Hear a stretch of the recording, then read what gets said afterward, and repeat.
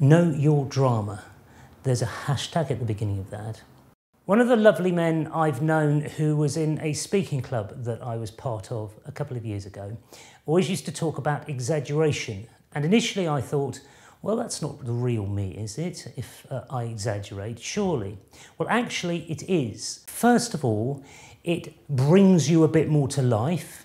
The second thing is that quite often it slows things down so that people can take in more of what you're trying to say. So try a few things. Speak a little louder. Move your face a bit more. Move your arms around a bit. Loosen up. Maybe you'll be surprised at how effective exaggeration is when you're in front of camera.